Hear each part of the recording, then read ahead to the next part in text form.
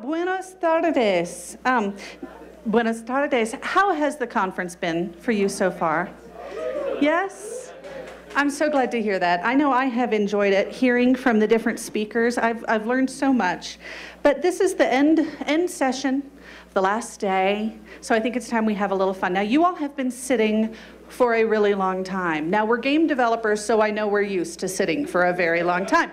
But still, except for the people who just climbed the 5 flights of stairs, you're good. The rest of us, let's just stand up. Yeah, let's just stand up, you know, do whatever you gotta do, kind of. Okay, I don't have any music. I don't have to. Okay, just get the blood flowing.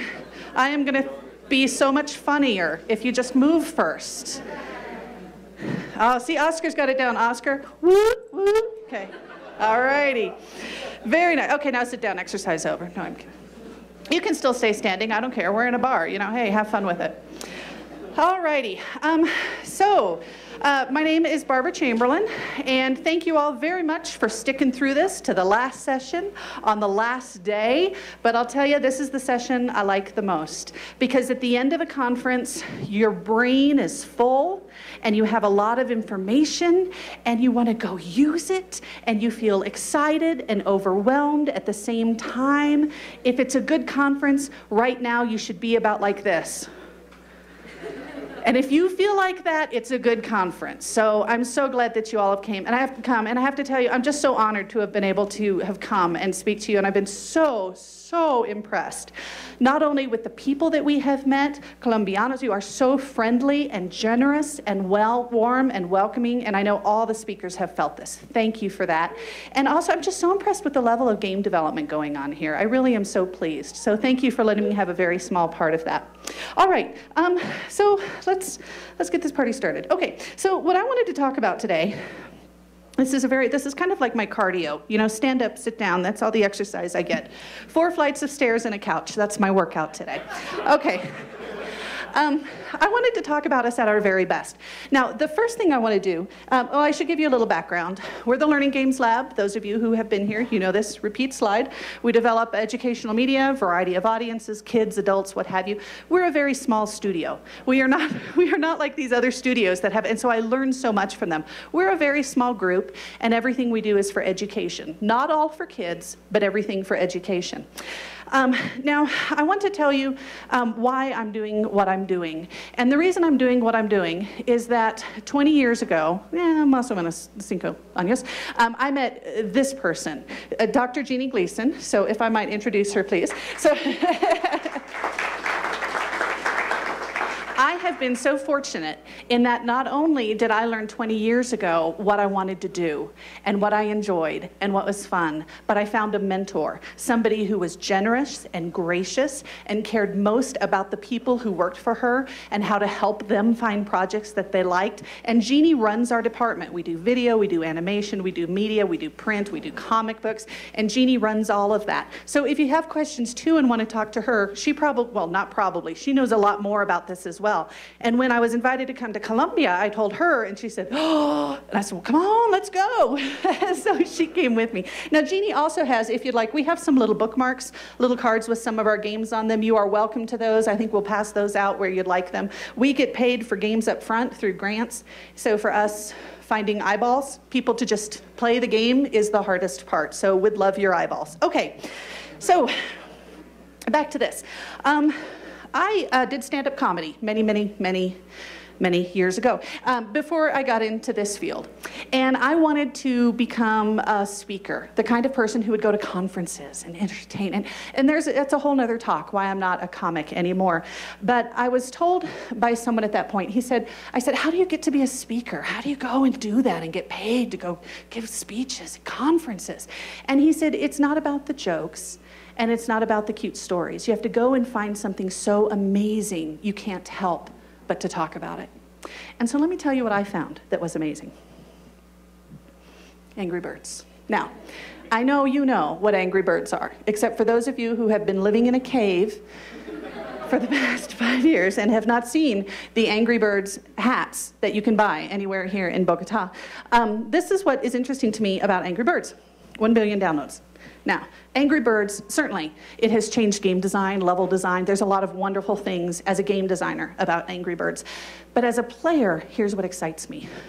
1 billion people, and this is old data, worldwide have played Angry Birds.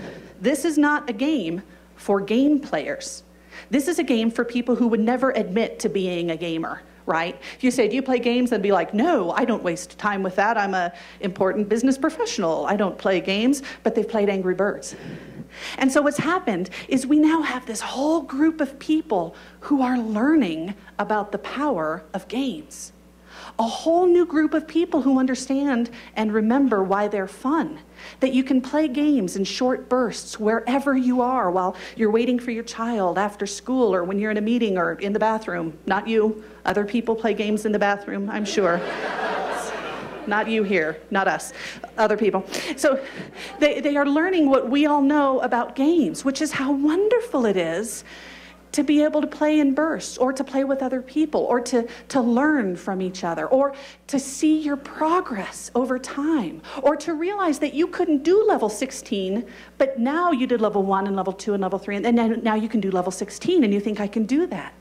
This is introducing a whole world of people to the power of gameplay, not just for entertainment, not just for engagement, not just for social, not just for interaction, for all of that.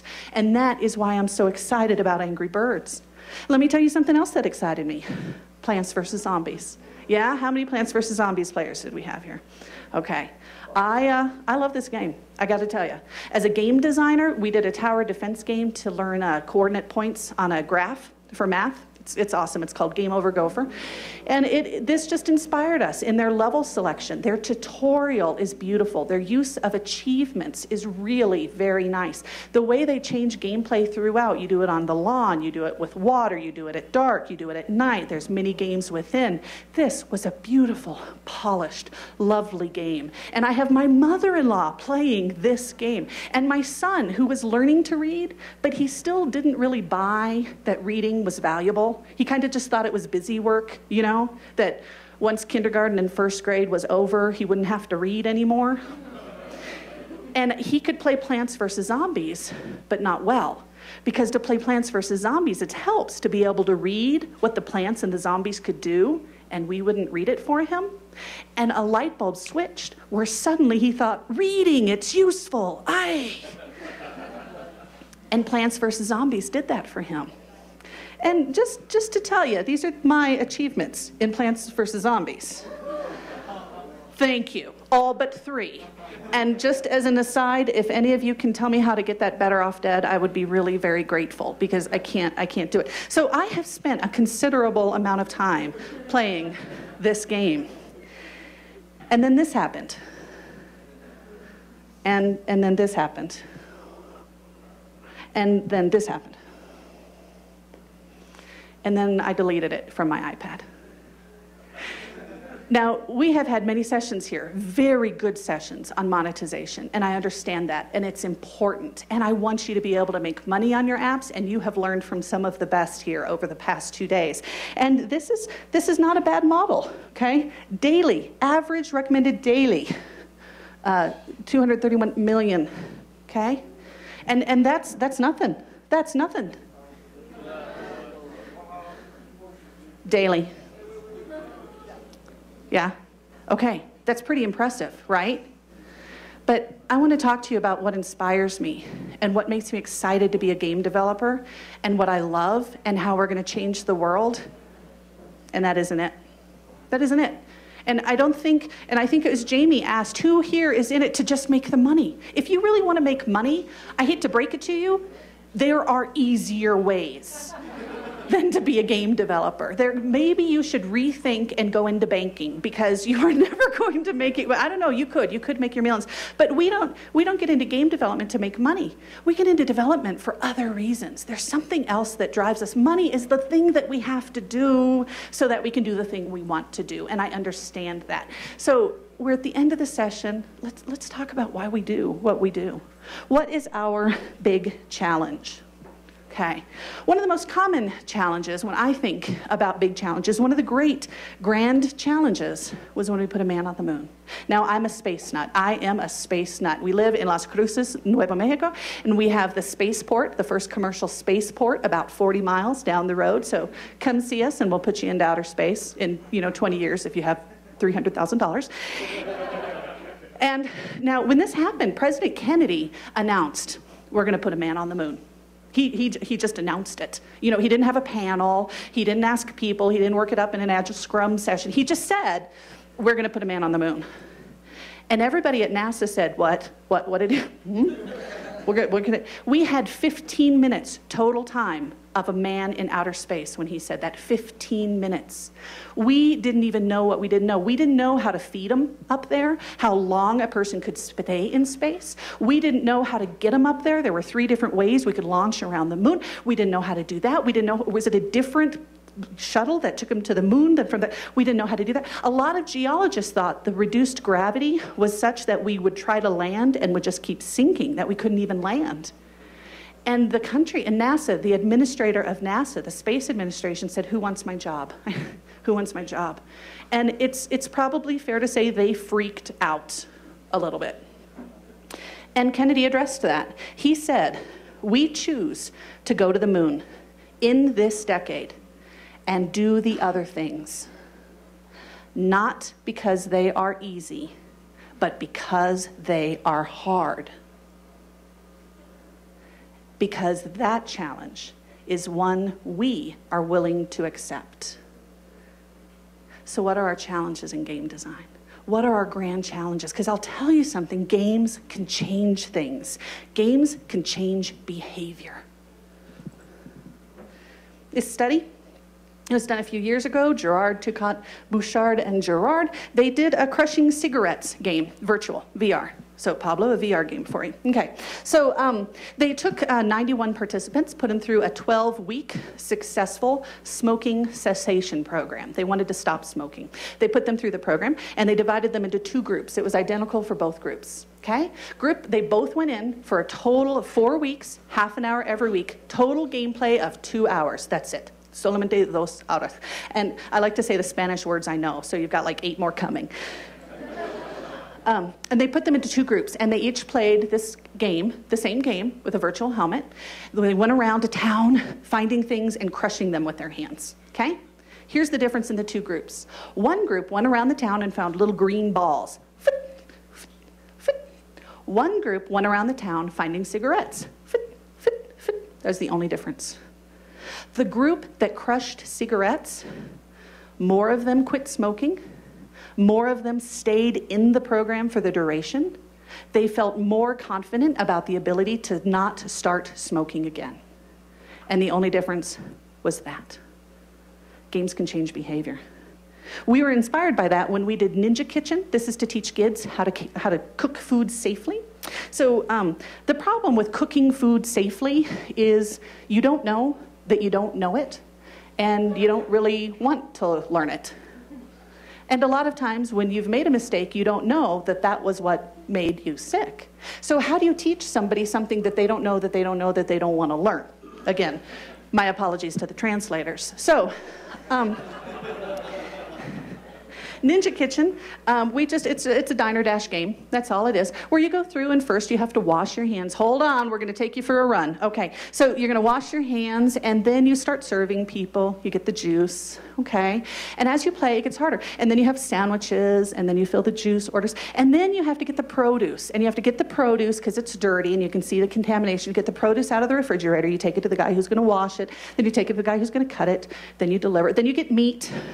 And then you learn you have to cook meat to a proper temperature, and you have to change the plate between the meat. So that by the time you're at the end, you've got the plate, you wash the plate, you take the plate, you go to the refrigerator, you get the meat, you take the meat to the stove, you wash, or get the meat cooked, then you take your plate, you wash the thing, you get a clean plate, you go back to the stove, you pick it up, you get the veggies, you take the veggies, get them washed, you get the clean plate, you go back, you get the meat, you get the veggies that are cut, you put them on the plate, you deliver it to the customer.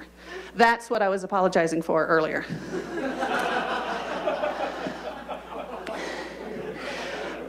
But you have to keep in mind, this doesn't all happen in the first level. It happens level by level by level. So by the time you unlock levels 14 to 15, where you can't see any contamination, you just know what to do. So, is this what your passion is? Do you want to change behavior? I know some of you do. I've talked to some of you. Do you want to change behavior? It's okay. Okay. So games can change things? Absolutely. Games can illuminate concepts. I mentioned earlier I do some math games, so I was very excited to find the math game Exponential Zombies, because that's an awesome title, okay? So this is Exponential Zombies. The way you play Exponential Zombies, this is not our game, is you match the number to the exponent, and if you get it right, you get to fire a cannon. Isn't that awesome? Yeah. Yeah, doesn't that look like fun? Yeah. You know who's good at this game? People who already know exponents. You know who sucks at this game? The people who need to learn exponents. You can't test them on it and then get them, but oh, you're going to fire a cannon. That's so much fun. Jean Piaget was a learning theorist, one of my favorites. He's a constructivist. And he said, are we forming children who are only capable of learning what is already known? And when I have a game that quizzes you on what you know, the most you can learn is what I've taught you to answer. That's it. That's the most we can do. And so you have to ask yourself, how do we find out what people know? What is that? Well, that's testing.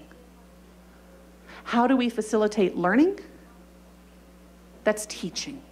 And they both have a place. There is a both place and time. But testing is not teaching. They are two separate things.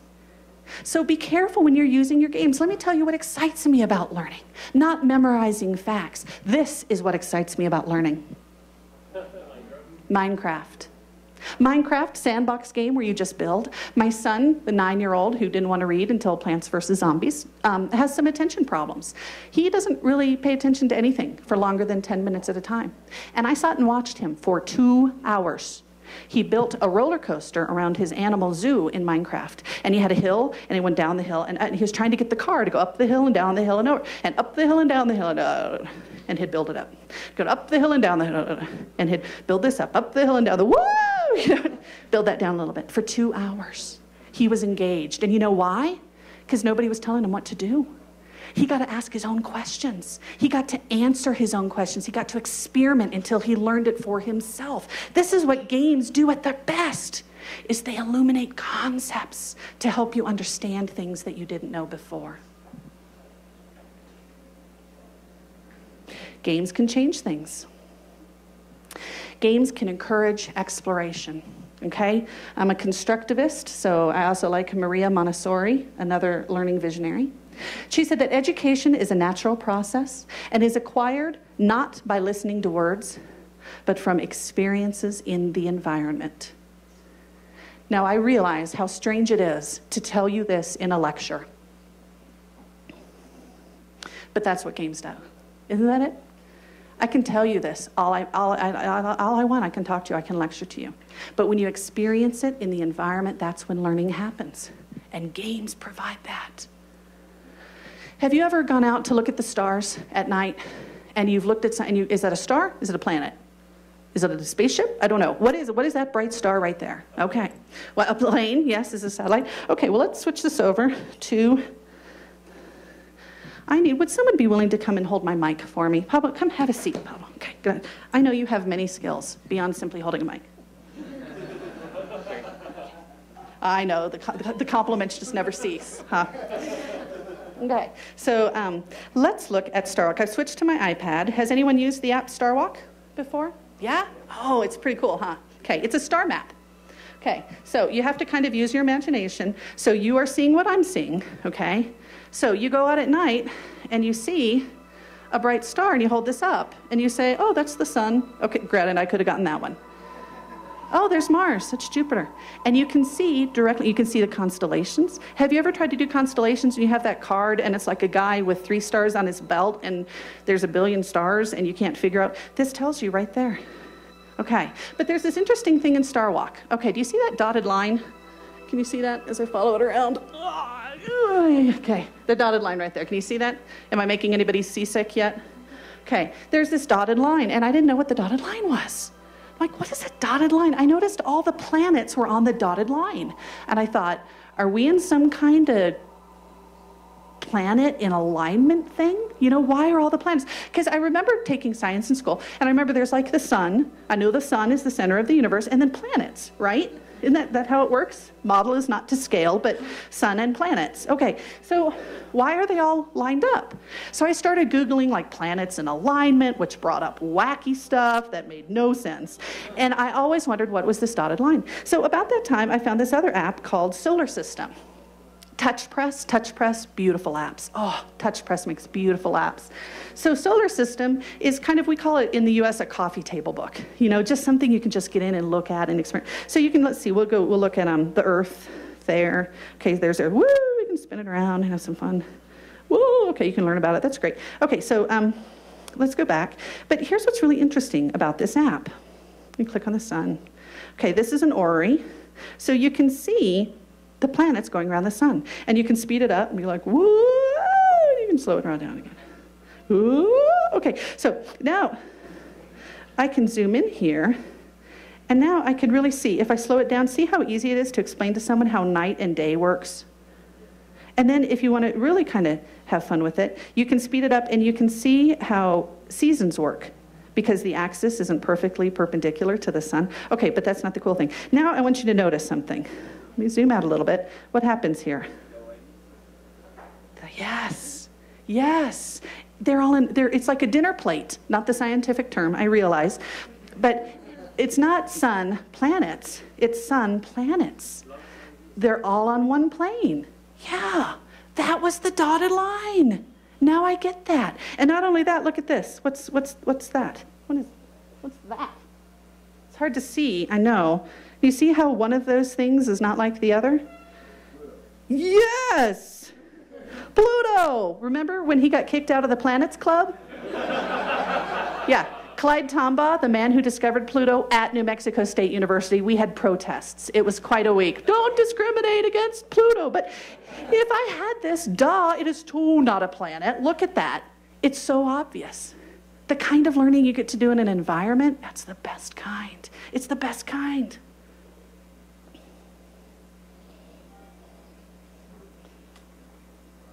No, let's see. Oh, there's more. Oh, there's more. Okay, so games can change things, absolutely. Games can customize learning. I was talking at a conference about youth at risk and looking at what kind of apps are best for youth at risk. And I went to my friend, Jennifer Wells, and she said this. The best technology engages the user in something he doesn't normally have access to. Isn't that a lovely idea? It's not one app for all at-risk people. It's what do you need? What does each individual user need? And the beauty of the iPad and mobile computing is you can deliver it to them when they need it, when they have it. So I'm going to show you something. This is my favorite. Okay, Smule Magic Piano. Okay, anybody played Smule Magic Piano? Yeah? Okay, so they know. Y'all can go to the bathroom if you want, that's fine. Okay, so Smule Magic Piano. This is going to be tricky because you need to simultaneously get me and the sound coming out of this. So let's see. Okay, so let's start with, okay, all these songs, whatever. Okay, Gloria Gaynor. Do you know who Gloria Gaynor is? Okay, I'm going to mess with the translators a little bit more. Con permiso. Okay. Oh, no, wireless. Oh, no. Okay, has to be in. Okay, so here we go. One note, one finger. Yes. Okay, 2 notes, 2 fingers. See?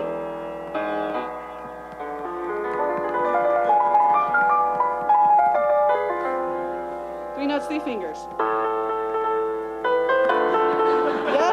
I could never live without you by my side. I'm thinking of so many nights, thinking how you did me wrong. I grew strong. Are they doing it? Are you doing it? You singing? Just checking. They're going to call you out if you're not singing. You have to simultaneously translate Gloria Gaynor while I'm playing piano. Come on. This is the gold level round for translators.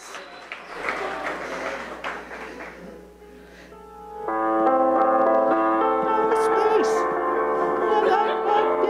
We're going to just switch songs. Okay, so that's Mule Magic Piano. Now, let's go get a new song. Now, I'm gonna pick one that I love here. That was at the hard level, Ave Maria. My sons call this Burrito Maria. I've given up teaching them another language. I'm just teaching them accents. That's the best I can do. Okay, so we're gonna practice. So, Ave Maria. Hear it? Okay. You can do calypso. You can mess up. Okay, so I played this app, and I didn't like it. Here, how's that? Okay, how's that? I hated it. I mean, what was it good for? It didn't teach you music. It didn't teach you how to read music or learning theory. And can you hear the music? Okay. And I didn't like it, and I didn't know what it was good for, and I couldn't stop playing it. And I had one song, Moonlight Sonata, that I actually learned on the piano way back when, and I would play that on this app over and over and over again. It drove my husband crazy. And there is this one part near the end. I couldn't get it. It was very hard. And I kept trying and trying and trying. Finally, I went into my room, and I went to YouTube, and I found a professional pianist playing it. And I listened. And I listened to him playing it until he got to that difficult part. But of course, I didn't just listen. I listened.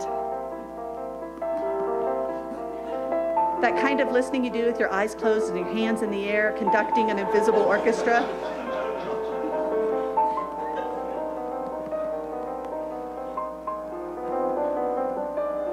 And I learned what the app did.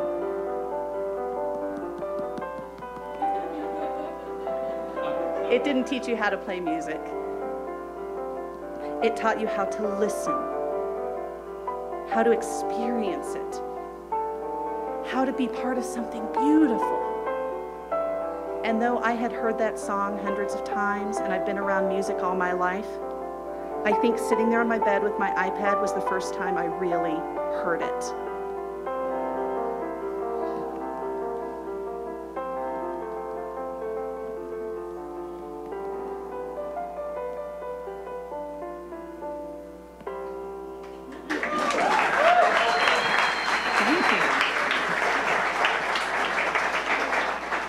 You should see what I can do with all 10 fingers.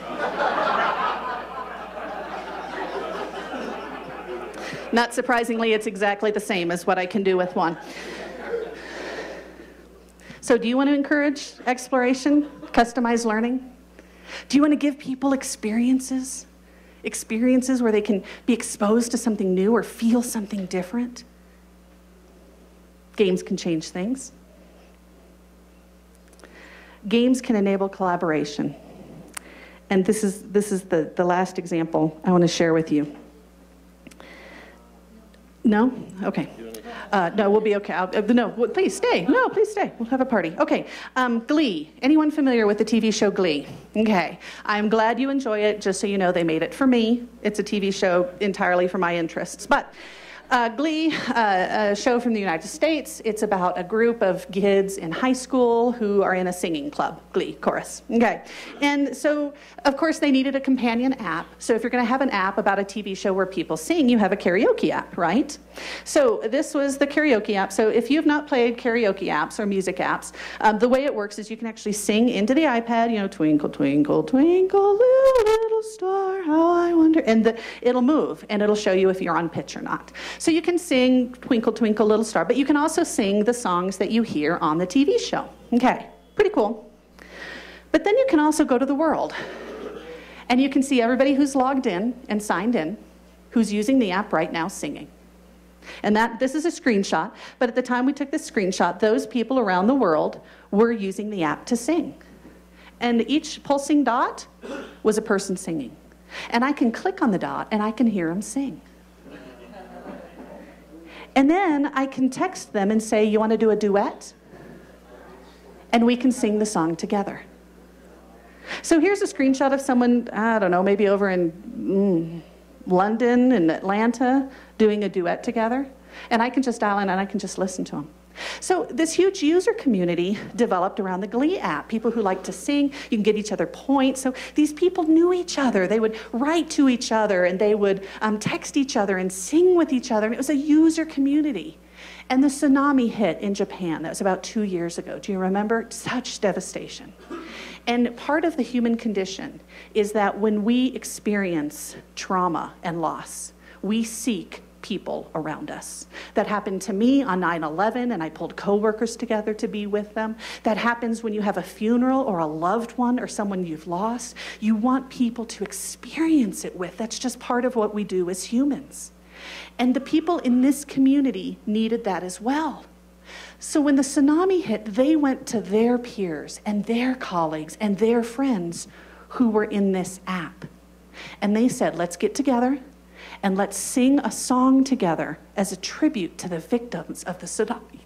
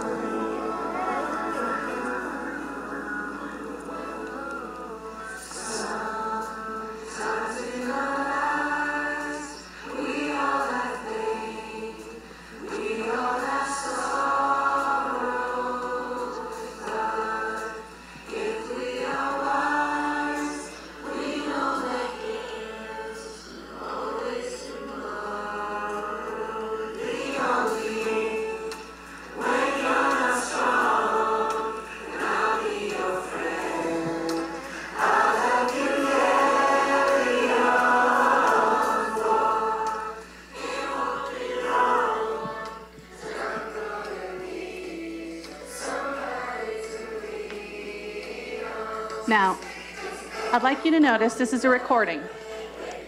Down in the bottom right, it's a chorus of 2,000 people singing together. And the servers shut down. They couldn't track and put a little beam of light across everybody who was singing. But notice how global this is. All over the world, every continent had someone singing. And they could chat to each other. I know you can't read that. It's so far away. Mayo 57 bless you. You are the ones who brought people together throughout this disaster. Every time I hear this, it makes me cry. God bless Japan. This is amazing and really touching. Now, you could go in after the fact and add your voice to the recording online. And 4,000 additional people did. So that last I checked, there are over 7,000 people who had added their voice to this chorus as a tribute to the people who were in the tsunami in Japan. And I will tell you as a cynic that this didn't do anything for the people in Japan. It didn't raise money. It didn't send them supplies. But I don't think it was meant to. I think it was meant to do something for the people who were doing the singing. And we have a phrase, think globally, act locally. And who better to know what that really means than the people playing a silly little karaoke app based on a TV show? They have seen what collaboration and community really means, and they've never even met each other. To me, that is inspiring. Do you want to be able to enable collaboration? Now, I know with each of these things, these passions that you have, whatever you do, you can't do it in every app. And you may not do it through the entire app. The point of that app was not to eventually enable people to come together in chorus when they were dealing with loss. The point of that game was something else. But there was something magical in that game, one of those beautiful points that transformed those people singing. It transformed me learning about those people singing. That's the power of what games and interactivity can do. Now, I told you about the the trip to the moon. So let me tell you about my experience with the space shuttle when I was in Florida at a conference, and I heard, this is 2000, I think, and I heard that there was a shuttle launch. And me, being the space nut, I had to go see the shuttle launch. So I drove to the shuttle launch, to the site. I got 3 other grad students, and we got in our car, in a rental car, and we drove, and we had like an hour, and we drove, and we drove. And about 15 minutes before launch, realized we'd gone the wrong way. So we got off on the thing, and I drove as quickly as I could in a car that belonged to somebody else with 3 strangers, and we took off down the road. And we realized we weren't going to make it to the launch site. And we didn't know, what do we do? Do we just stop? Do we turn around? Do we go back? What do we do? And so it was really interesting. About 3, 4, 5 minutes before launch time, all the cars on the freeway just parted. They just parted. Everybody going this way went to that side of the road. Everyone going this way to that side of the road. And we all went over and we rolled down our windows and we turned up the radio and we sat on our hoods or up on that hop or in the beds of our truck, and we could all hear each other's radio. And we all on the side of the road heard the countdown. 10, 9, 8, 7, 6, 5, 4, 3, 2, 1. And we saw the blast of light go up, and we saw the ship.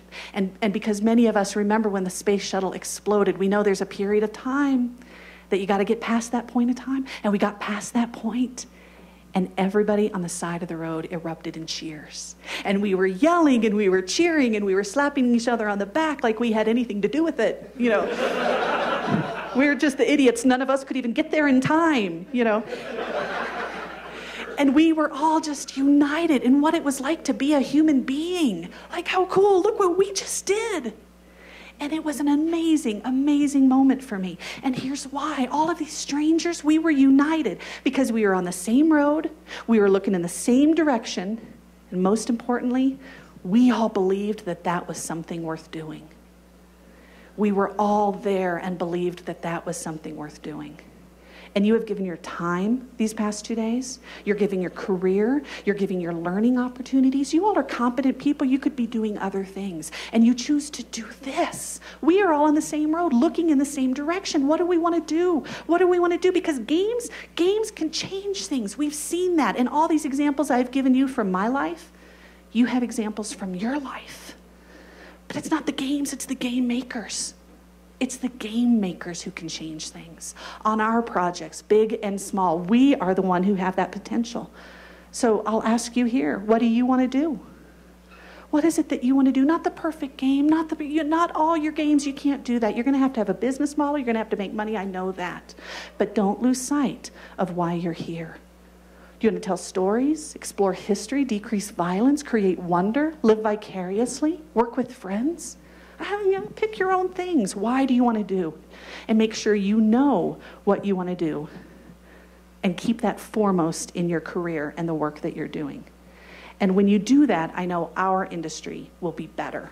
And I thank you for that. I thank you for your passion and your dedication. And I hope that this has been as good a conference for you as it has been for me. Thank you.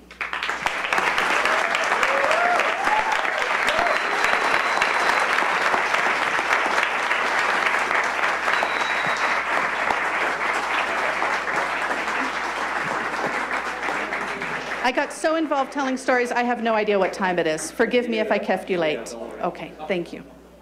Questions?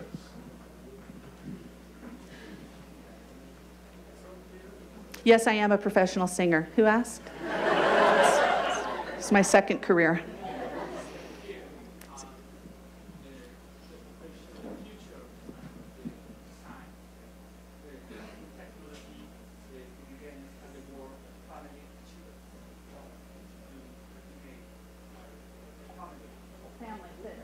I'm not sure I understand. Is that unicorn in Spanish?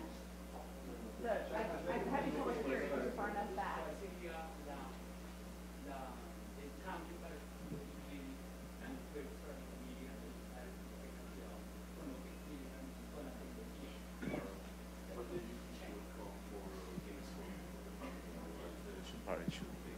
Oh, you want me to use a crystal ball and tell you what I think we can do for family games, for people playing together? You know, the first thing I have to say is how wonderful that we're even thinking in terms of that. Because for so long, the game has been the domain of the individual person using it, and they would shut out the rest of the world while they would immerse themselves in this game. And that's not a bad thing. But it's wonderful that we are starting to see games that encourage playing. And in the US, we call it co-play, when a parent and a child play together. Toca Boca, a beautiful company. They do beautiful apps. Toca Boca Tea Party, T-O-C-A-B-O-C-A. So I'm hoping that as our industry matures, because our industry is still so young, it is. I am hoping that we start seeing more and more collaborative games for families to play together, online, or just all around one device. That's what I hope. You all need to go make that happen. Go do that.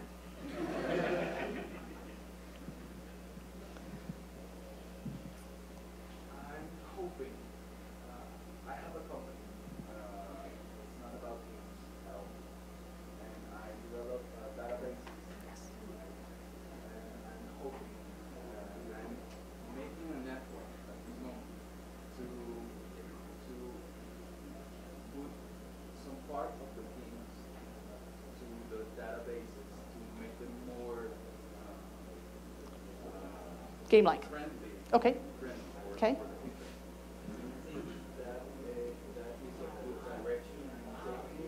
So he develops databases, and he's looking at using some game mechanics or some game possibilities into databases to make them more relevant or more usable. Do I think that's a good idea? I prefer that over traditional databases.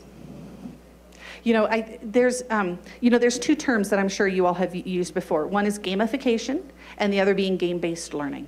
And how I define the difference between the two is gamification takes a behavior and rewards you for it with points. Okay, and as I demoed, I don't like games that do that for learning. I don't think that's a good learning model, but it can be a very effective model for behavior change. Zamzy is Hope Labs did it. It's a pedometer kids wear, tracks their steps, and then they turn it in online, and they can get cash and rewards and gift certificates for their points. Phenomenal in terms of behavioral change, getting kids to be more active. It's really very good. So I can't say no to gamification because I've seen how it works really well. So I think it's difficult to answer that because it depends on the mechanic that you want to bring in. But I think what games teaches the rest of us, everything I showed today is not games. Very few things actually is what are games. But I think what it speaks to is the power of interactivity, the power of collaboration, and the power of customization, letting people do what they want to do.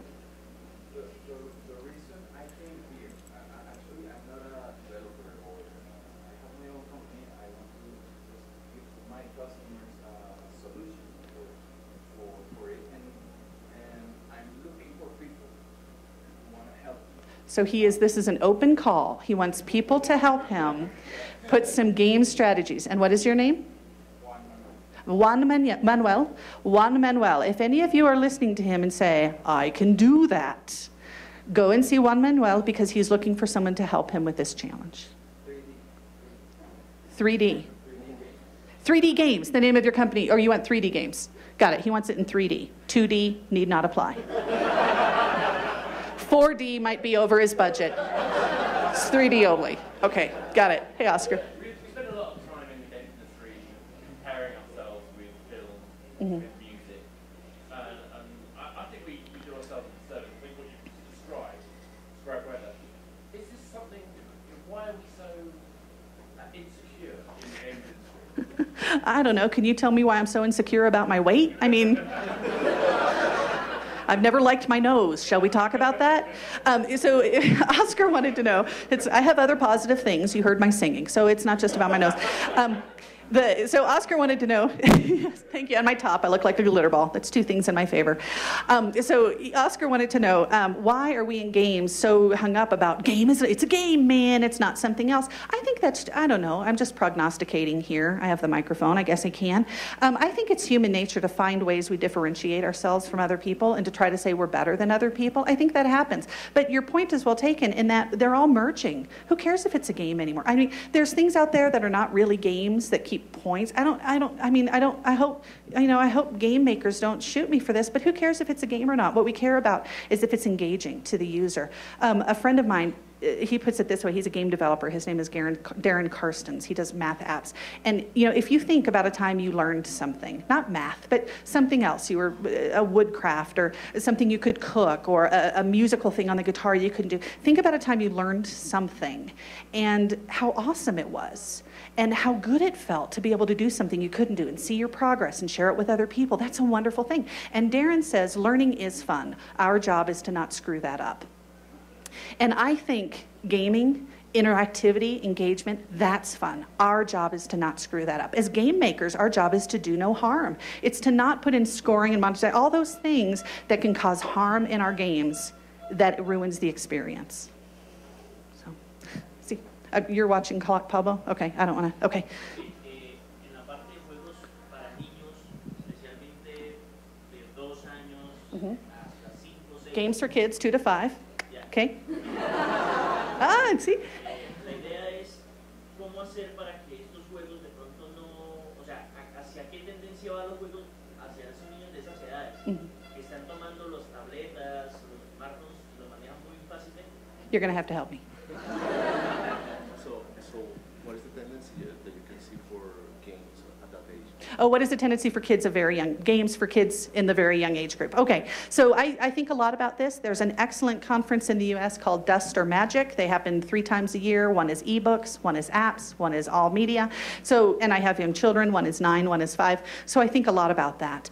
The American Association of Pediatricians released a statement, and we hear this all the time, about limiting screen time for kids so that kids don't spend too much time in front of screens, which is ridiculous. Because what is a screen? Is it a TV? Is it a laptop? Is it an iPhone? Is it an iPad? Well, what if you're using the app to identify leaves in the forest? Is that screen time? So when we hear about young audiences, I'm very excited about it, particularly as we're seeing young apps that help with kids with autism, with special needs learners, with things that bring families together. I have a frog dissection app. Do you do that here? Dissect frogs in biology? Yeah, cut them open? Okay. That's fun. And so I have an app where you can do it virtually, and I was reviewing apps for a group called Parents' Choice Foundation, and I was looking at it, and my son, my 5-year-old, picked up this app, and he kept dissecting the frog. And I kept saying, oh, honey, that's not for you. That you can't read, you don't want to use that yet. And he kept opening it up anyway and using it anyway. And when we went to my parents' house, I kind of have a rule at Grandma and Grandpa's house, no iPads, just, you know, they need time with the kids on their laps, or if they want to use the iPad, they have to do it with the grandparent. And so he wanted to show that app because he wanted to show Grams what the inside of a frog looks like, which I thought, 1, there's a lot worse ways he could learn that.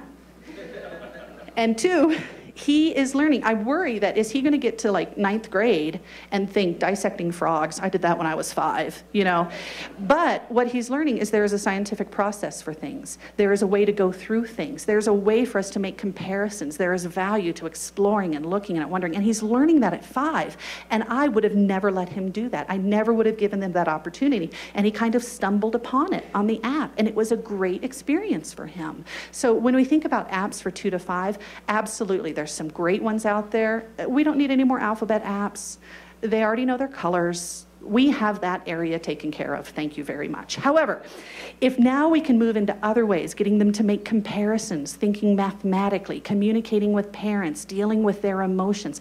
There's so much social and emotional development that happens in young kids. I'm hoping we can use our games to do that and to bring parents into that conversation so that parents start thinking about other areas. All parents think, I need my kids to learn their alphabet, I want them to learn their colors, and there's a bunch of other stuff I don't know. So if we can have apps and games that model that, that really is exciting for me.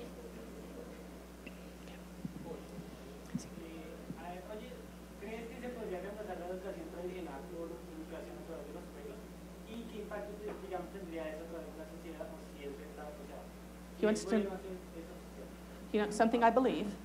See? Do you think it would be feasible to replace the traditional education system with tablets? Do I think it would be feasible to replace the traditional education system with tablets and things? I'm very careful with that word replace because there is, as much as I am for self-guided and interaction and instruction, absolutely. Vygotsky talked about a more capable other. And the idea with a more capable other is that when you need to learn something, there is someone more capable than you to guide you. Often teachers, parents, families take that role. I have seen iPads, I have seen games take that role. But when we talk about replacing education, I think we often think of a world where everybody gets to do a math program and you log into levels 1 to 3 and then you move forward and you get a gold star, and then when you're ready, and it's great, it's customized because it might take you less time to do levels 1 to 6 than it takes me, and oh, problem solved. So I don't care if technology replaces education. I don't want that. What I want is better education to replace education. You know, that's all of our goals. And yes, that's an iPad, and yes, that's games, but yes, that's teachers, and yes, that's social interaction, and yes, that's exposure to new content and new ways of thinking. So I don't think games and technology will replace traditional teaching, but I think it will expand traditional teaching as we keep striving to improve the ways we help people learn. But that's also your job. Get on that. Last one. Okay. Yes.